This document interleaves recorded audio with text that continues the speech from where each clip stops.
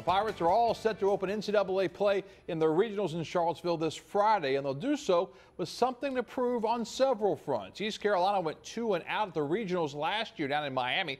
15 players off of this year's team were a part of that. And of course, the entire squad took part in last week's 0-2 trip to Clearwater for the American Championship. So the Pirates worked out today with a couple of chips ready to go. As a 3 seed, this East Carolina team heads to Charlottesville with plenty to prove. And remember, the Pirates took 2 out of 3 from Virginia way back in February.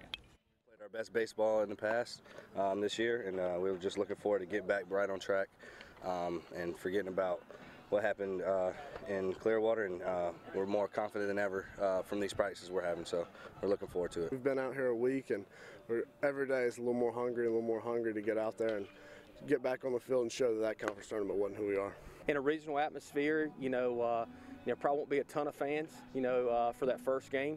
But if you're playing UVA at some point, then you'll have to play in a hostile environment. I think our guys have played in some hostile environments, and I think they'll be able to handle it.